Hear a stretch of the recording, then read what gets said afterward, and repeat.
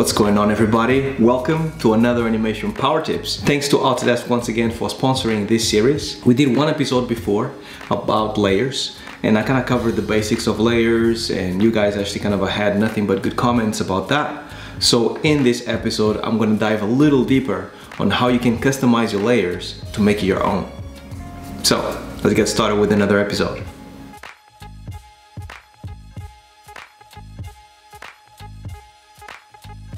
So first things first, Maya blank as usual. Also, I have to say that if you haven't really watched any of the previous episodes before this one, make sure to actually go and check them out because they are kind of like sequential in a way.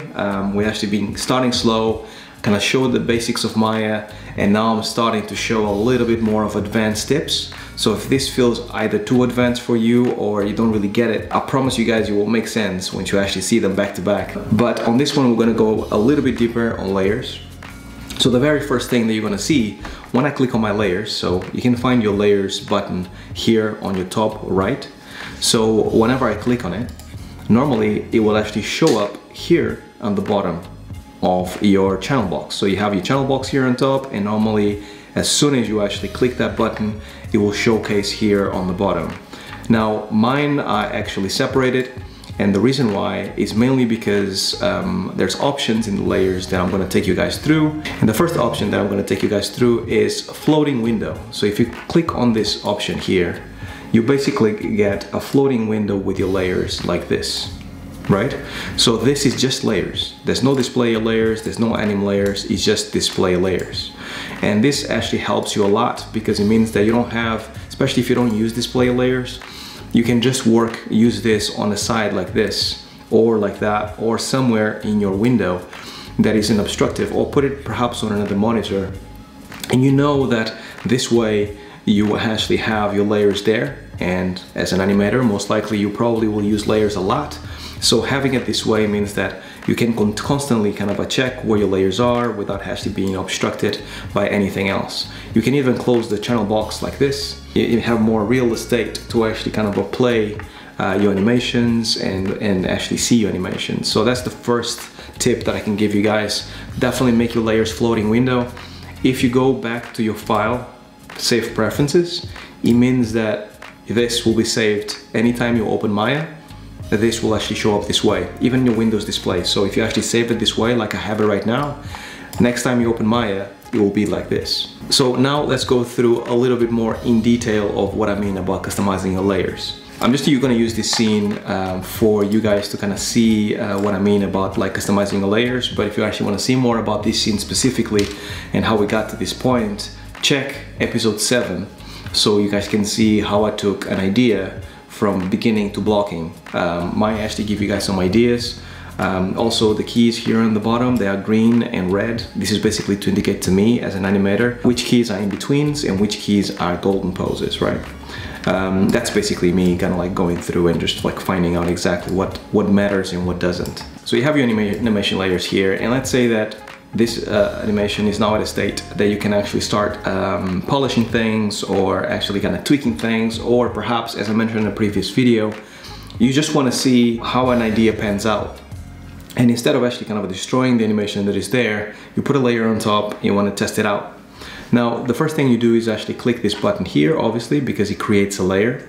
Now, as I'm going to click it now, you will see that my layers are displayed differently. My base animation layer is at the top and my animation layer is at the bottom. Normally, it's flipped. And the way you do this is basically by going to options and reverse layer stack. So if I untick that, you're going to see that it is as normal, where the animation layer shows up at the top. Now, to me personally, and this is definitely a personal thing, this doesn't make sense to me because if I have my base animation and I put a layer on top, I expect it to actually kind of be almost reverse, right? So anything that I have on my main layer shows up at the top. I know that's my animation, and then anything that I add at the bottom just kind of comes through as like a stack down of layers, almost like paper. So for me, reversing the layer stack makes more sense because I know that this is my animation, my raw animation, and this is going to be my layers. Now, when you actually add layers, obviously you can either select an object to add to this layer. or you can select a few and do the same thing. You can add selected options to the layer. This is not a secret to anybody, most of you would know. Now, I'm just gonna add a few more layers to like a couple of controllers just to kind of indicate to you guys a few things. So now we have 3 layers in the base animation. The very first tip that I can give you when it comes to layers and customizing them and making sure that they are as organized as possible is for you to rename your layers in a way that makes sense. Keep your base animation as your base animation because most animators actually know what that means. But when it comes to the individual layers they create after that, definitely make sure that you actually rename them accordingly to whatever you actually are doing in that layer. So let's say you actually create a layer for the hips. So you can actually start calling that hips, and let's say you create another layer for the soccer ball. So you can actually call that soccer ball, and so on and so forth. Let's say this is, for example, the cameras. This will make your workflow and your fellow animator much happier because people know what you're doing, they know what each layer means and what you are editing in that layer. So make sure that as you go through it, if you're working on the hips, you always work on this layer. If you're working on the soccer ball, you always work on this layer. Same thing for cameras, so on and so forth. Now, layers have this really cool feature where if you set a few keys, and I'm not gonna change the animation, I'm just gonna set a few keys so you guys can see what I mean. If I'm setting a few keys here on my hips layer, right? Just randomly, I'm not changing anything, I'm just demonstrating the power of layers. But here now I have a few keys. It's always cool for you as an animator for you to change the color of your layer because what that will give you is actually keys with different colors. Now, for you to do that, you can actually right click on top of this little button here, and what that will give you is this color index settings, which will change that layer specifically to have a specific color that caters to you. So let's say instead of red, we actually want yellow, right? If you press OK, look what happens to the time slider. All your keys on that layer are yellow now. So the same thing for the soccer ball. Let's just go and actually change it to green. Same thing. And then if you actually set a few keys to this soccer ball here, you can see that they're all green, which is great for you as an animator because as you're working in the hips, for example, right? You have certain keys on the hips and you know that they're yellow. So let's say for some reason you actually start working on this soccer ball. As soon as you actually kind of move to this and you forget that you're actually working on that, this color will indicate to you as an animator that you're working on a specific layer, that you set a color. Therefore, is more reinforcement that you're working on the correct layer, which is really, really cool. Now, something else that happens is like right now, if I actually select my soccer ball and I move it about, like that key will actually kind of stay there and that key will stay there. So I'm just like butchering my animation right now, right? Nothing really happens when it comes to actually you moving keys as you're moving them about. Now, it would be nice if Maya had a feature where you can actually see where your animation was and where you actually want to put it in.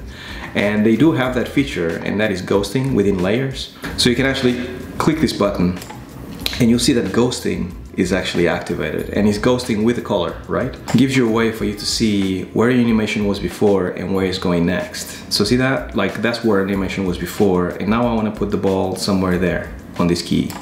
So now you have ghosting activated, which is beautiful. So we had a key before and a key after, right?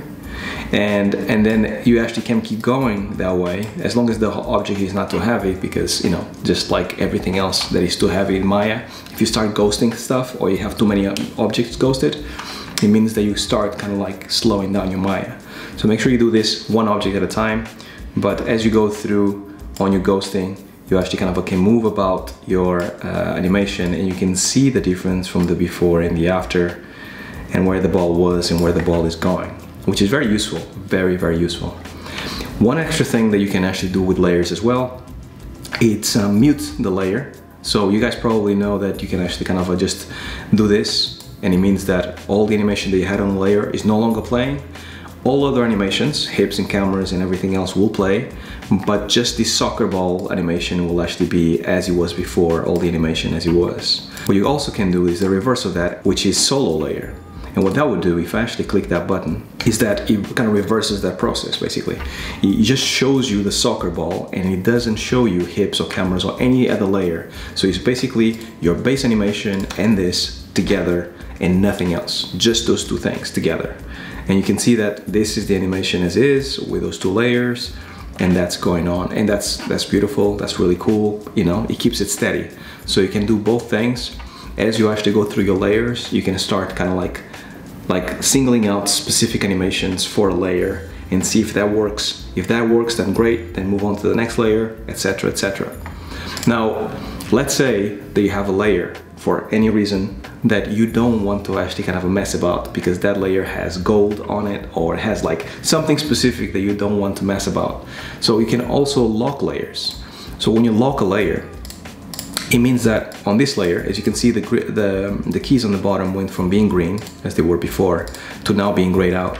And what that means that if I set a key on that layer, it doesn't allow me to actually kind of see anything on that layer, and it doesn't allow me to key that layer. So even if I go back, as you can see there, like the keys that I set, even though they looked like I set them, they're not there. Because any key that I set now is not going to be added to that layer because Maya is going, nope, it's not there. So that's perfect for when you actually just want to actually kind of have the layer completely isolated and completely set, and there's no changes to it whatsoever. So that's basically it. That's basically how you can actually kind of start working on your layers a little bit better, a little bit more deep. I'm going to probably, like on a future episode, start kind of like telling you guys of like the differences between additives and overrides and how you actually can play around with your layers and make those things really play out really well, because you can actually create quite a lot of animations just with layers by actually putting them in different modes, which is a beautiful thing, but it requires a little bit more work. This will be a great way for you to actually have a base way of working that would then actually kind of help the other stuff that I'll actually mention on future episodes, because that stuff with this, the override layers and additive layers, with this method of actually kind of naming the layers correctly, putting them in different colors and ghosting them and stuff, will actually just combine together and make you guys a layers pro. And that's all I had for you guys this week. Stay well, stay safe, peace.